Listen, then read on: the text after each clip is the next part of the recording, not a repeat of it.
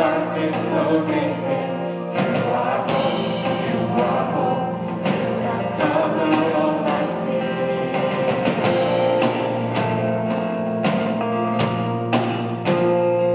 You are peace when my fear is removing.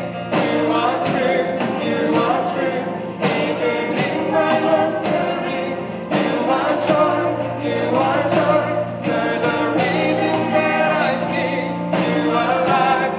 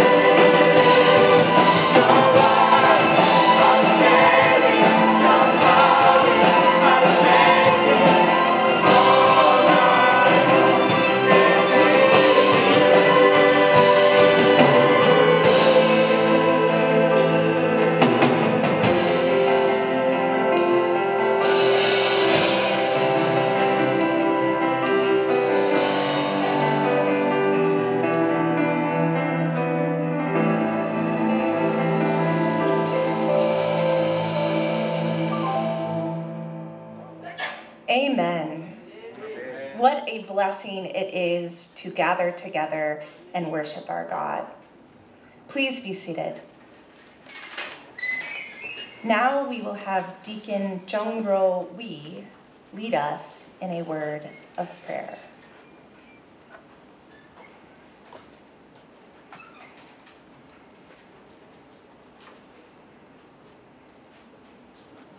Almighty God, our Heavenly Father, thanks for keeping us safe in our guidance, your guidance and grace, even in the middle of busy life. We come into this worship where Jesus Christ is present. May be glorified. In Bible, come to me, all you who are weary and burdened, and I'll give you rest. Despite these words of the Lord, we confess that we were the sons and daughters of the Lord who are weary with the heavy burden of life. O Lord, allow us to rest in our weary hearts. Let all worries and concerns be gone, and the comfort and hope overflow in our hearts. Fill our souls with your unfailing love and abundant grace. Restore joy and gratitude. Lord, give us the strength and the courage to love more with one another. Please allow us to have a heart touching as we listen to the message of truth given by Reverend Paul Han. Let this worship service to be full of grace and inspiration. O Lord, our Awake ministry has been past 23 years since it began. Now it is a 23-year-old mature tree. We hope to bring more people and young generation into this service so that this mature tree is getting bigger and bigger. Allow us spiritual wisdom and power to realize it as soon as possible. May all of us who join to English worship afford to carry out the ministry of service entrusted by our church. Also, we wish our young generation who belong to AM will be brought up as many global servant leaders. May let them play a key role in world Christian missions near future. The world order is in serious chaos due to the war between Ukraine and Russia, as well as global economic instability. And the coronavirus has not yet come to the end. May the world economy be stabilized as soon as possible and end the corona disease. Save the weak, poor countries and peoples. Ever-living God, especially we pray for the missionaries. They and their families at home and abroad are facing many difficulties financially due to the COVID circumstances. Help them, protect them to overcome all the problems wisely and spiritually. The praise team and choir with orchestra offer praise of glory to God. Please accept it with delight. We pray in the name of Jesus Christ, who is the way, the truth, and the life. Amen. Amen. Amen. Our scripture reading today comes to us from the book of 1 John, chapter 4, verses 13 to 18. Listen as Deacon Minseok Kim and Deacon Yeram Jo lead us in the scripture reading. Listen to the word of God. This is how we know that we live in Him and He knows. He has given us of His Spirit. And we have seen and testify that the Father has sent His Son to be the Savior of the world. If anyone acknowledges that Jesus is the Son of God, God lives in them, and they in God. And so we know and rely on the love God has for us. God is love. Whoever lives in love lives in God, and God in them. This is how love is made complete among us, so that we will have confidence of the day of judgment. In this world, we are like Jesus. There is no fear in love, but perfect love drives out fear, because fear has to do with punishment. The one who fears is not made perfect in love. Amen. Today, I want to extend a warm welcome to all of you joining us at Awake Ministry, Myungsung Church's English worship. We are so glad to have you here, and if you are joining us for the first time, welcome, and I invite you to please come forward after our closing song, as we would love to get to know you better. I would also like to invite anyone who feels called to help us lead worship by either leading us in prayer or scripture reading. If that is something that you sense on your heart, I encourage you to speak to one of our secretaries, as we would love to have you. Let us all continue in our prayers for our church and nation and leadership as we continue in this pandemic. Let us pray for the full recovery of health for all of those who may be affected.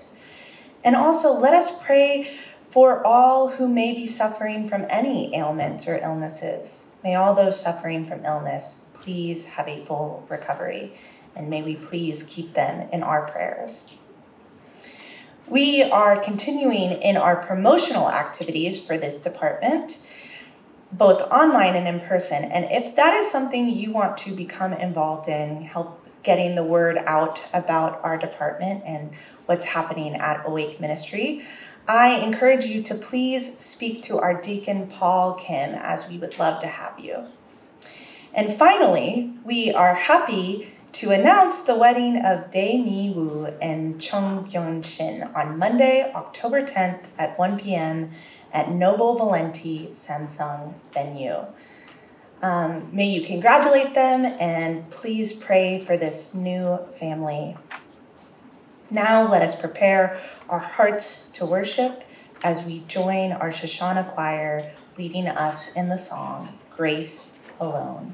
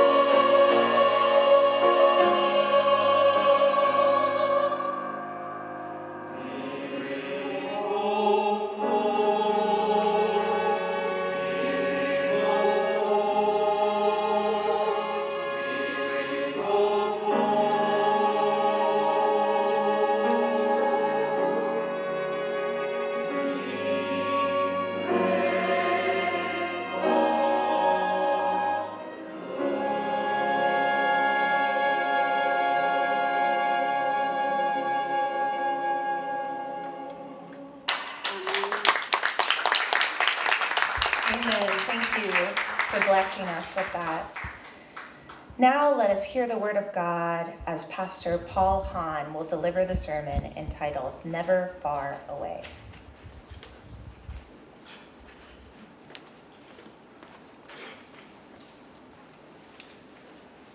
Well, good afternoon. How are you guys doing today? Fine? Okay. Well, it's so good to see you today. Thank you for joining to worship together. May God bless you and hold you in His hand. Today, I want to talk to you about God's love, God's presence, and fear. St. Patrick, he was a 5th century Christian missionary. He was abducted when he was a teenager, spent 6 years as a slave in Ireland. During those times, the faith of his parents became his own faith. One night he attempted an escape and successfully making it back to England. And since then he studied Bible and taught people Bible and preached. But at around the age of 40, God spoke to him in a dream and commanded him to go back to Ireland and proclaim the gospel and plant churches. At the time, the Irish people had a reputation for being violent and drunken. Many people, they gave up. They lost all hope of reaching them for Christ. But Patrick obeyed and spent the rest of his life serving those who had once enslaved him. When he died at the age of 77, he had helped plant over 300 churches, and he had seen over 100,000 people, Irish people, come to Christ. During one of his difficult times, he wrote this: "Daily I expect to be murdered, or betrayed, or reduced to slavery if the occasion arises, but I fear nothing because of the promises of heaven." How was this possible? Patrick was convinced of God's nearness. In his most famous prayer, we can see how he viewed the world through the lens of Christ. Well, this is kind of middle part of his prayer. Christ with me, Christ before me, Christ behind me, Christ in me, Christ beneath me, Christ above me, Christ at my right, Christ at my left, Christ when I lie down, Christ when I sit down, Christ in the heart of every man who thinks of me, Christ in the mouth of everyone who speaks to me, Christ in the eye that sees me, Christ in the ear that hears me. Patrick was confident that wherever he was, or whatever he was facing, Christ was with him. Our circumstances may change, but our eternal location is constant. It doesn't change. That you are in Christ, that you are in God, is a constant factor. When the days become dark, you face them in Christ Jesus. When sickness makes a visit to you, you face them in Christ Jesus. When major troubles come your way, you face them in Christ Jesus.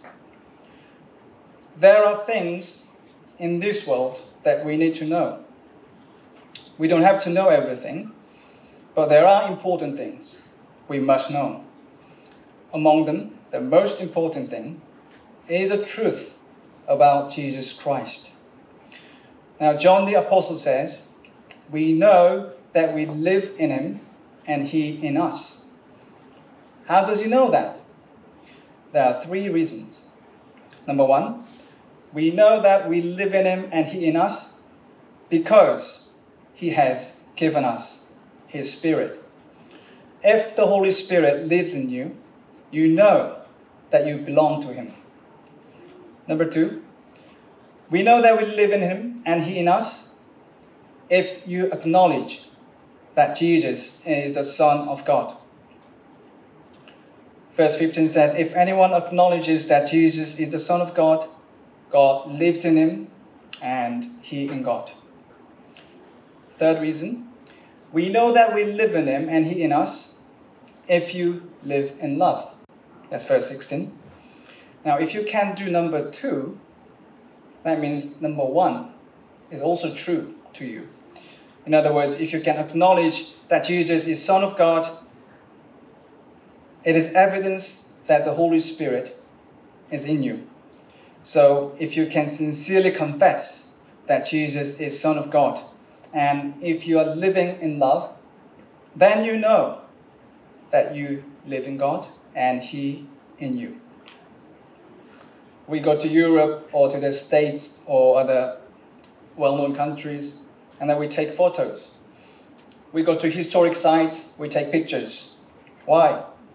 Because we want to remember and show other people that we have been there. Perhaps you cherish your memories of visiting or living in great cities like New York, Paris, London, or Berlin. Maybe you are happy or even proud that you've been there. But let's pause and think about the privilege of living in Him. What a privilege it is to live in Him. What a privilege. Have you ever taken photos because you live in Him? Well, if you live in God, you can take pictures anywhere, anytime, because wherever you are with Him, that place becomes a historic site. Now let's say this together. No fear in love. No fear in love. No fear in love. No fear in love. There is no fear in love, and perfect love drives out fear. There are healthy fear and unhealthy fear.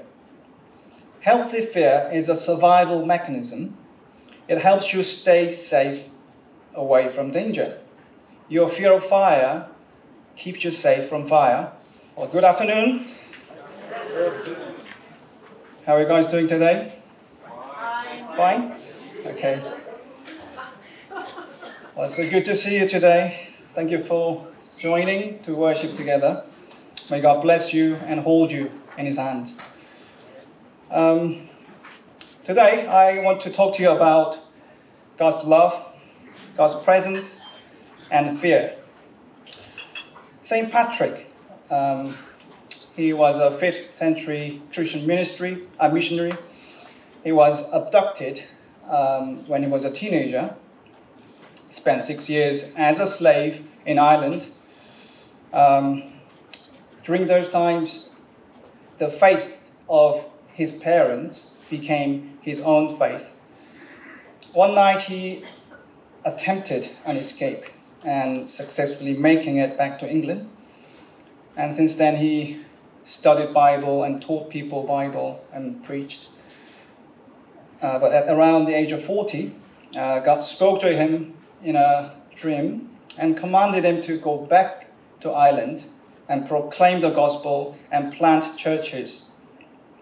At the time, the Irish people had a reputation for being violent and drunken.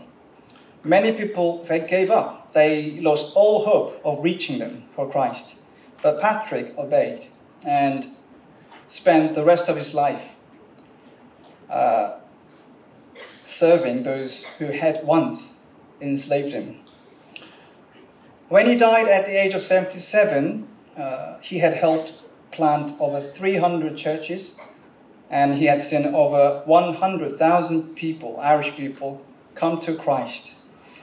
During one of his difficult times, he wrote this: "Daily I expect to be murdered, or betrayed, or reduced to slavery, if the occasion arises, but I fear nothing because of the promises of heaven." How was this possible? Patrick was convinced of God's nearness. In his most famous prayer, we can see how he viewed the world through the lens of Christ. Well, this is kind of middle part of his prayer. "Christ with me, Christ before me. Christ behind me. Christ in me. Christ beneath me. Christ above me. Christ at my right. Christ at my left. Christ when I lie down. Christ when I sit down. Christ in the heart of every man who thinks of me. Christ in the mouth of everyone who speaks to me. Christ in the eye that sees me. Christ in the ear that hears me. Patrick was confident that wherever he was, or whatever he was facing, Christ was with him. Our circumstances may change, but our eternal location is constant. It doesn't change. That you are in Christ, that you are in God, is a constant factor. When the days become dark, you face them in Christ Jesus. When sickness makes a visit to you, you face them in Christ Jesus. When major troubles come your way, you face them in Christ Jesus. There are things in this world that we need to know. We don't have to know everything, but there are important things we must know. Among them, the most important thing is the truth about Jesus Christ. Now, John the Apostle says, we know that we live in him and he in us. How does he know that? There are 3 reasons. Number 1, we know that we live in him and he in us because he has given us his Spirit. If the Holy Spirit lives in you, you know that you belong to him. Number 2, we know that we live in him and he in us if you acknowledge that Jesus is the Son of God. Verse 15 says, if anyone acknowledges that Jesus is the Son of God, God lives in him and he in God.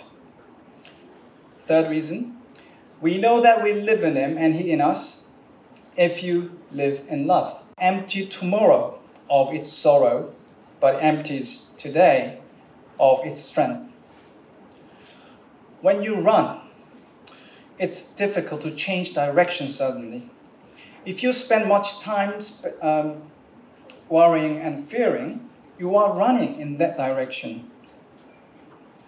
To change direction, you need to spend as much energy and time with the truth.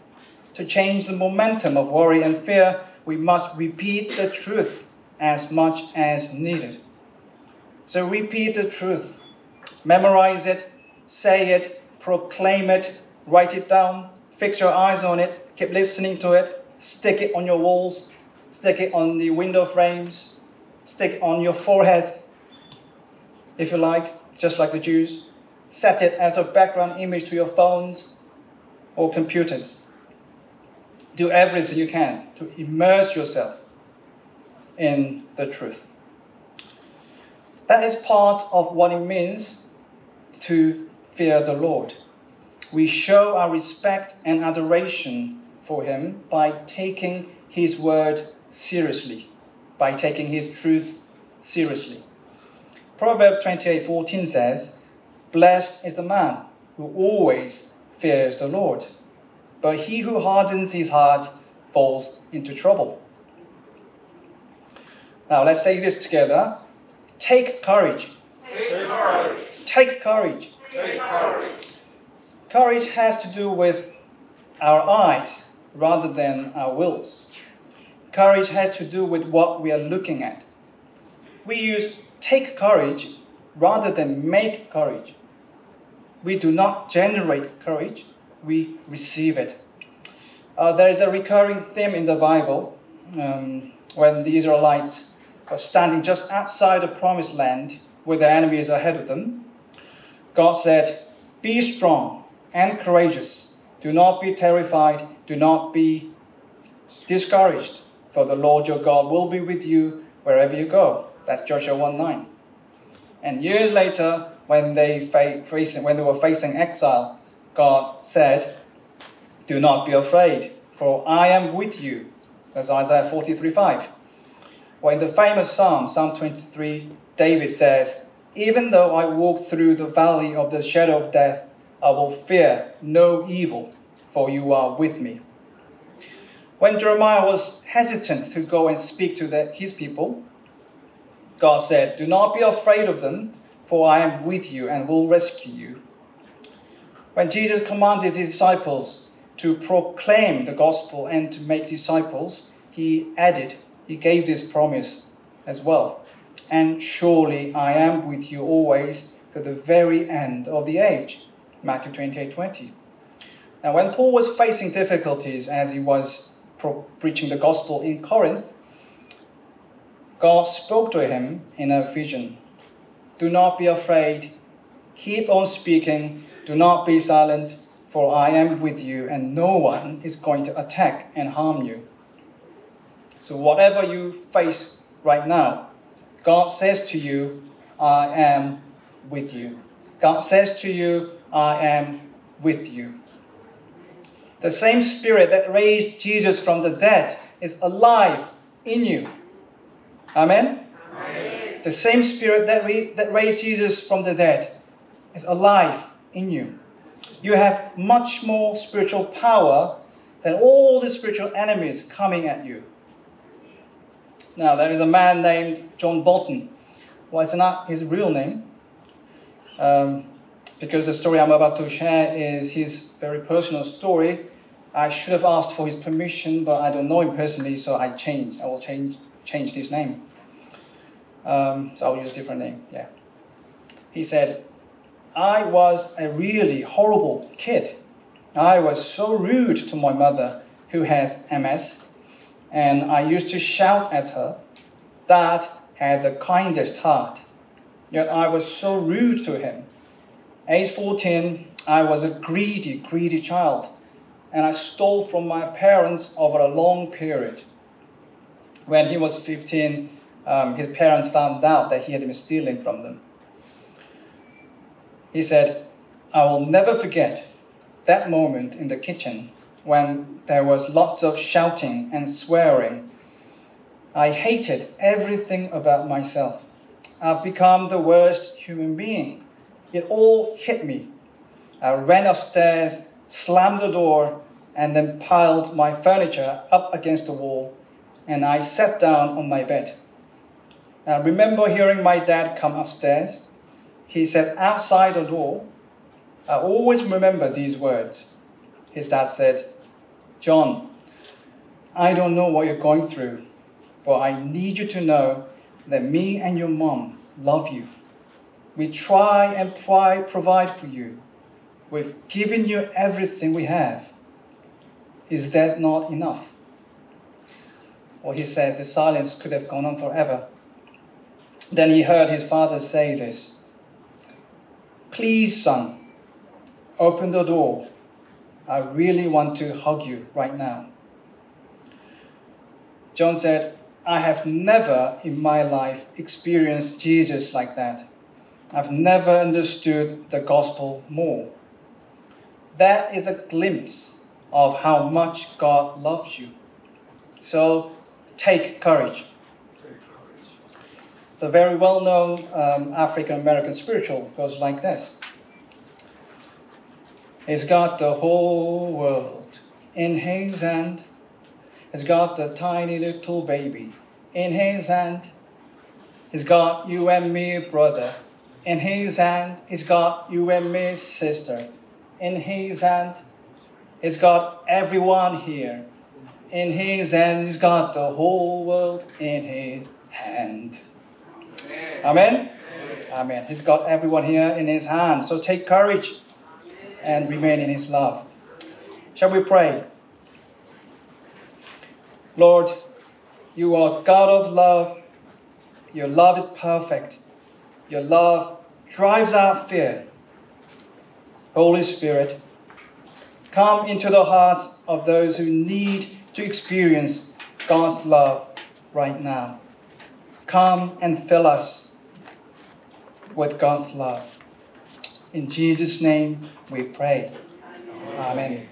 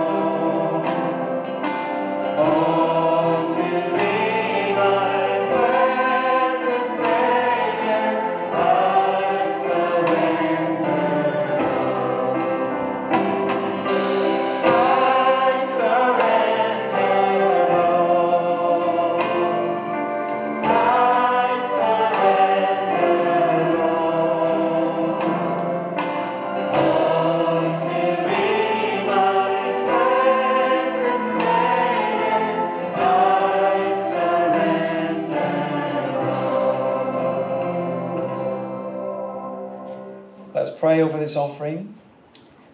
Lord, you have loved us lavishly. You have blessed us so much. We offer some of what you have given us with a cheerful heart. We pray that you would use it for your glory and for the upbuilding of your church. In Jesus' name we pray. Amen. Amen.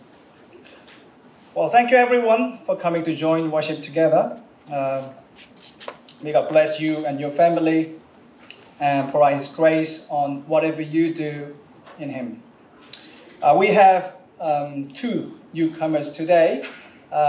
Would you please stand up where you are? So we would like to welcome you.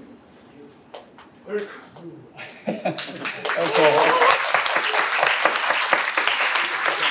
Very warm welcome. Yes. You have come to the right place. As I said last week, you are blessed because we'll start praying for you from today. And that's our promise. So you are blessed and will continue to be blessed. We also thank our very own Tehillah praise team and our very own Shoshannah Choir, and also those who read scripture and prayed on our behalf. Shall we bless them with a round of applause? Thank you, God bless you all. We are very blessed to have you. Now let us all stand together and let's greet one another and say, there is no fear in love. There is no fear in love. There is no fear in love. And again, perfect love drives out fear. So remain in Him. Remain in Him. And finally, keep repeating the truth. Yes, keep repeating it. Keep repeating the truth. That's very important. Our final song is Name of Jesus. That was the second song we sung as we began our worship.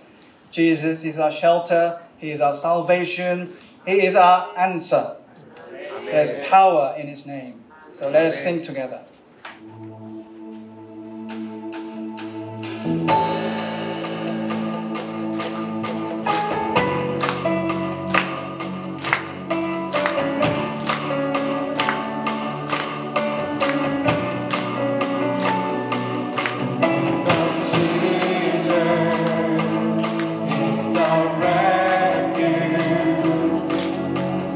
Shelter from the storm, a help in those who call the name of Jesus.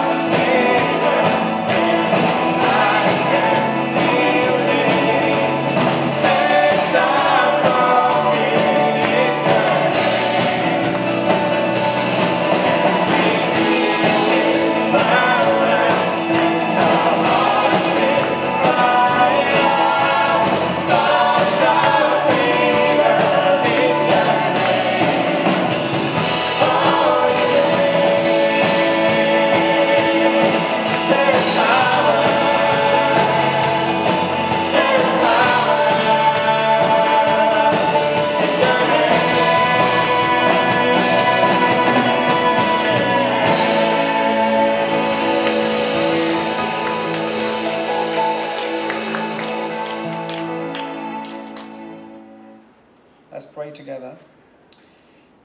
Now may the grace of our Lord Jesus Christ and the love of God our Father and the fellowship of the Holy Spirit be with everyone in the Awake Ministries, their families, Myungsung Church, and our countries now and forever. Amen. Amen.